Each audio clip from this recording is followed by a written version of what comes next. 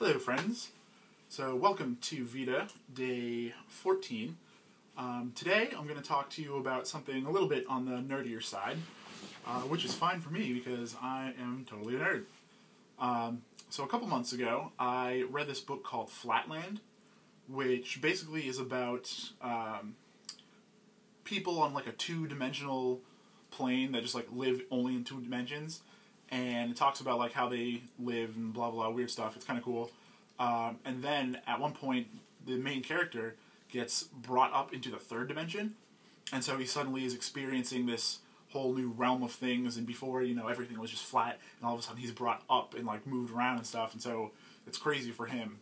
And I also saw like an animated short that was based off of the book, which was it was okay at best. It's good. It was all good and thought-provoking, but the quality of the animation wasn't great. But the reason I bring this up now is because in the animation, when they put him back down, he was actually backwards. So before, like let's say he was like a Pac-Man like this, and they put him down like this, where he used to be the other way around.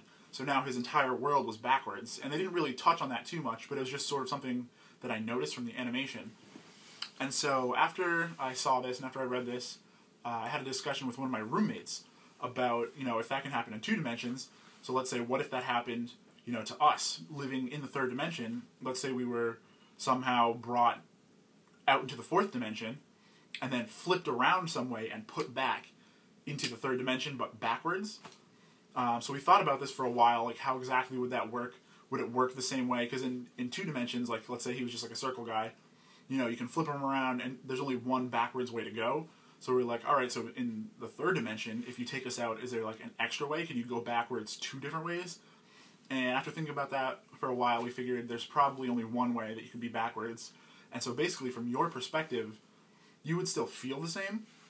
But from other people's perspective, if you're right-handed and then you get turned around, so now you're going to be writing with your left hand. The world around you, all letters and things would be backwards. So everyone else would be seeming to read from right to left, and letters would be backwards and things like that. Sitting down at a keyboard would be really weird, because if you're used to typing, you have like ASDF on this hand, well now ASDF is going to be on that hand. Like, it's just a mirror image. Like, everything around you would be a mirror image, and so you would just like freak out, and it would be really weird. But anyway, me and him talked about this for hours, and like all the random implications and stuff like that. And then I was excited about it, so I talked to some guys at work the next day.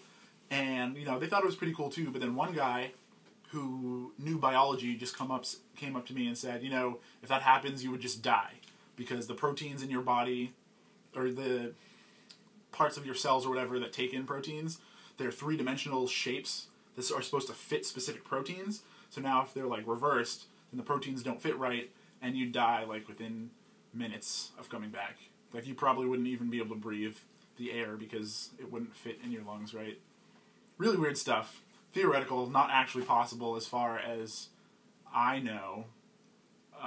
But it's fun to think about. And I guess that's all I got for you today. I think that stuff's really fun to think about.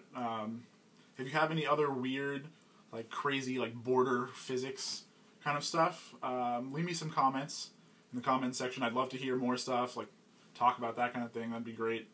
Other than that, I'll see you guys tomorrow. Bye.